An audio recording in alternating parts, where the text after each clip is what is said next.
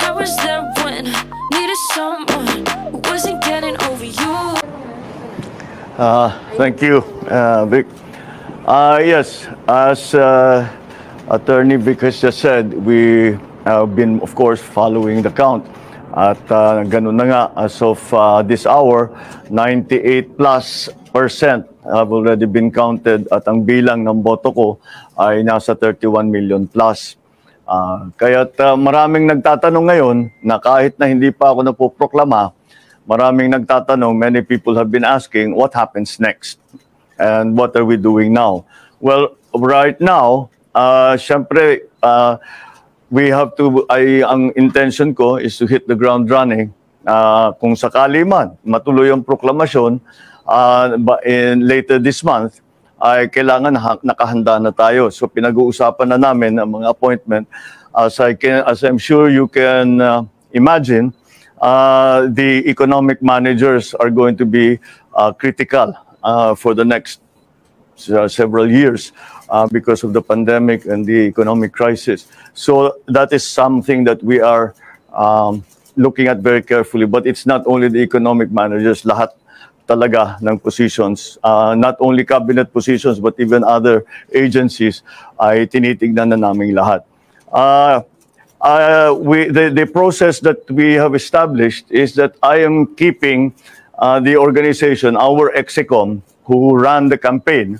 Sila talaga yung mga advisor ko. So we are keeping the EXECOM going, the executive committee going. And they will be, syempre, the core group. But ang thinking ko is that each department, we have to talk to the specialists in that discipline or in that sector.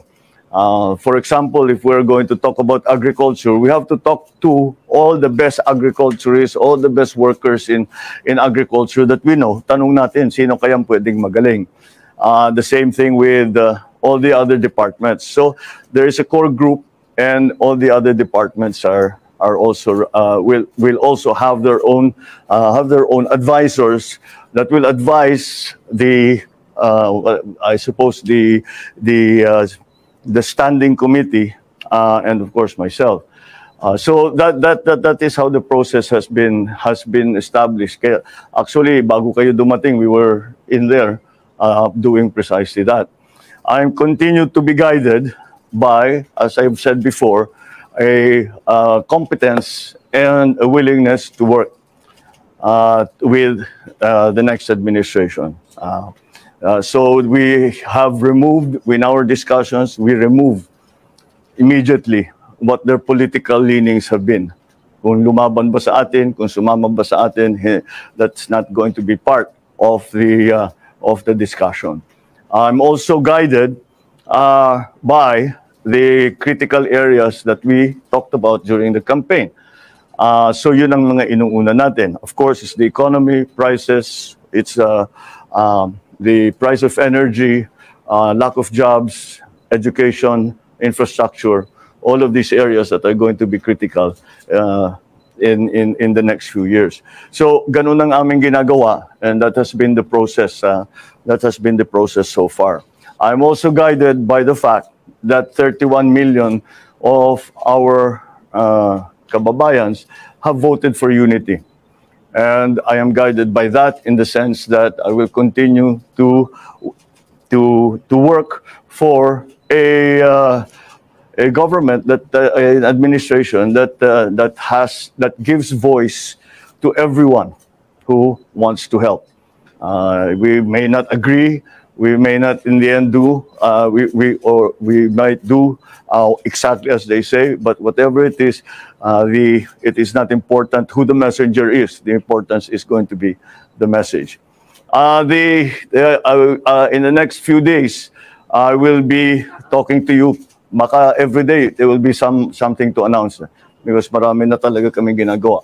So in the next few days, we will continue to keep you informed about what's going on.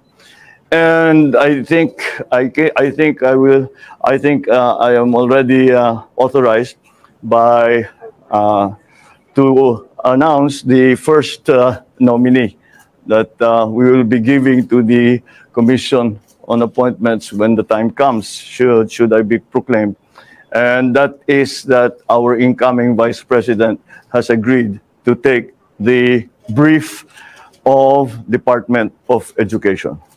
So si Inday Sara, sabi niya, tinanong ko sa kanya kung kaya niya yung trabaho dahil mahirap ang trabaho ng Secretary of Education. Pero nag-agree naman siya at palagay ko kasama na diyan dahil she is a mother and she wants to make sure that her children are well trained and well educated, and that's the best motivation that we can hope for. So that is the first announcement that I can make that has come out of this process. So again, it is 31 million. I know the counting is not over. It is not yet official, but I can always say, I always guided and I always look to the fact that 31 million of our countrymen voted for unity. 31 million of our countrymen have agreed to unify and help us unify the country. And those are the basic principles that we continue to follow. So I won't be taking any questions as I have very little more to announce. So thank you very much. Good evening. You need that. The way you're moving your body, don't need your feedback. I know it makes sense, don't know I play pretend. I guess that